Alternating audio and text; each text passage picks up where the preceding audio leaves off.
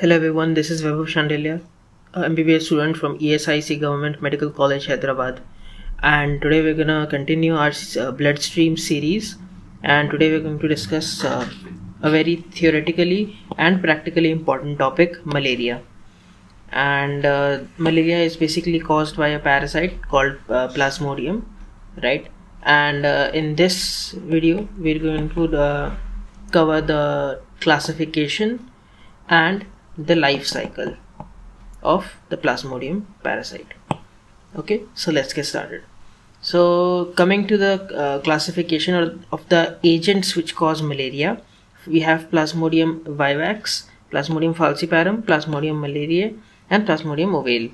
Okay, these are the four types, and so now they also have alternate names which are very important because they also denote the kind of fever, the days the fever will recur in. So first of all, we have Plasmodium vivax, which is also known as benign tertian malaria, and so this means that it will recur every third day. The fever here will recur every third day or in 48 hours. Next we have Plasmodium falciparum, which is also known as malignant tertian malaria. This is a very dangerous one, and here also the fever recurs every third day. The third day the fever will occur, that is in 48 hours after the fever. Then we have Plasmodium malariae, which is also known as benign quartan malaria, and here the fever recurs every fourth day in 72 hours.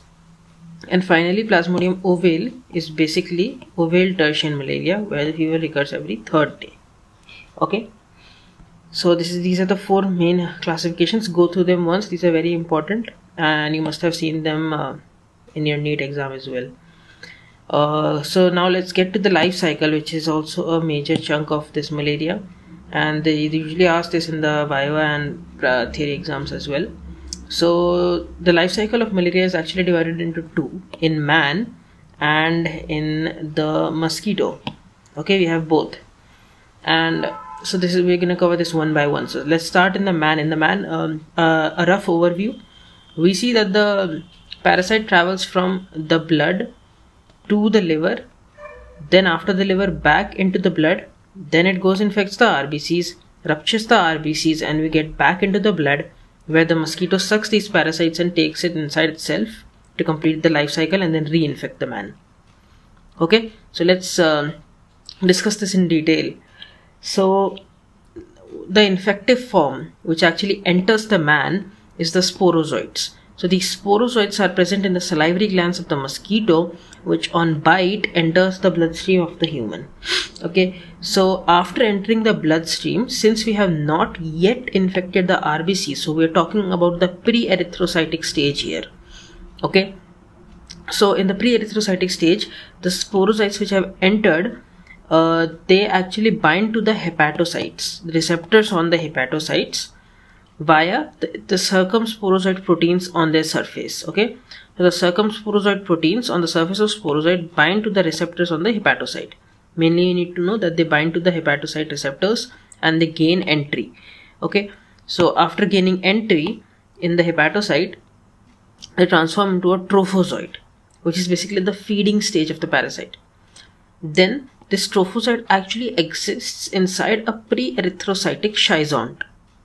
Understood? So this trophozoite, it transforms the trophozoite transforms into a pre-erythrocytic schizont, within which are present merozoites. Okay, a slight correction.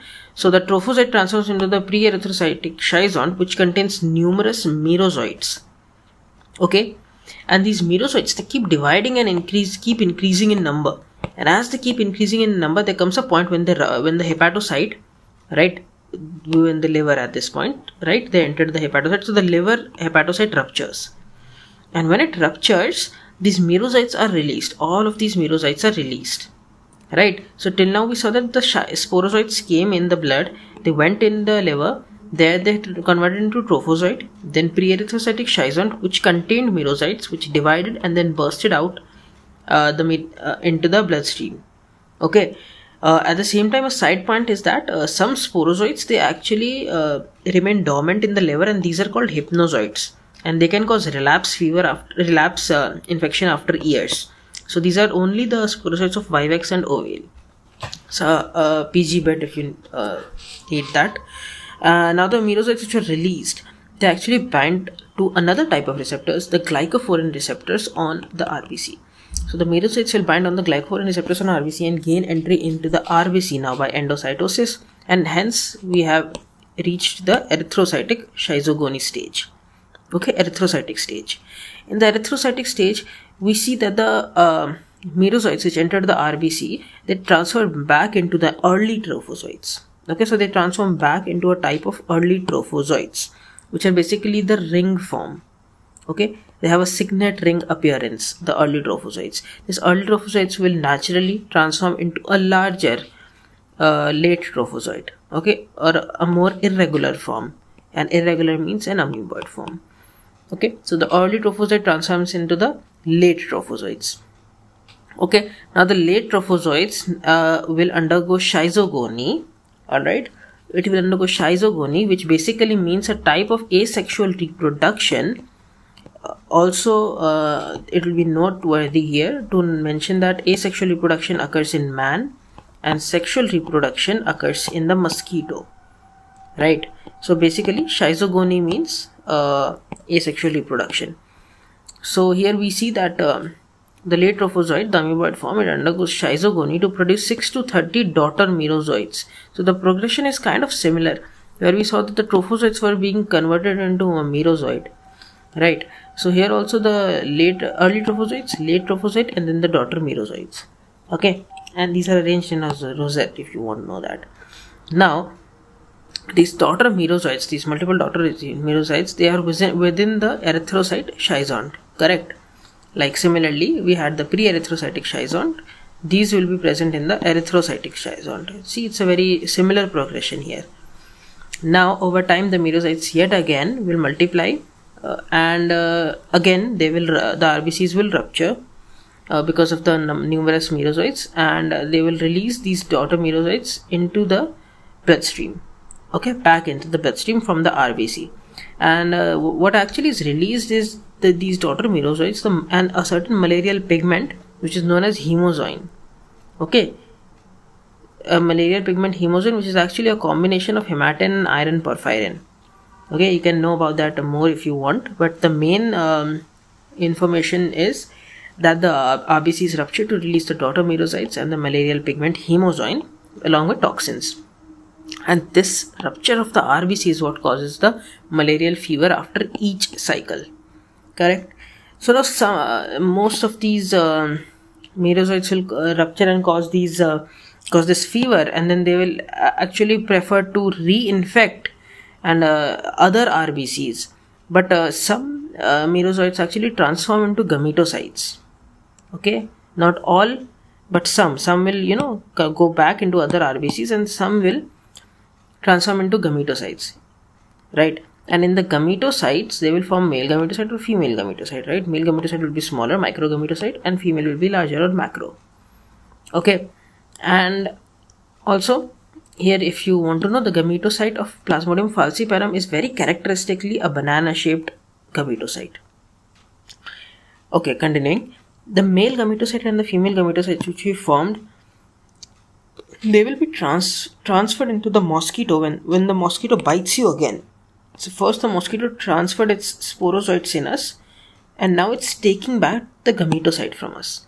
The male and gametocyte, the gametocytes enter inside the mosquito, and the male ones undergo X-flagellation and the female ones do not undergo any flagellation, and the male one converts into an 8-flagellated motile male gamete or a microgamete. Okay, we formed the gamete now from the gametocyte, while the female one is a non-motile macrogamete. Obviously, fusion will occur and a zygote will form. This zygote will then convert into a more motile elongated form known as ookinete, which then penetrates the stomach wall of the mosquito, and then it gets covered by a thin elastic membrane to form an oocyst. Okay, so gametocyte entered mosquito, gamete fused, zygote, ookinete, and then oocyst after covering on by a thin elastic membrane. Each oocyst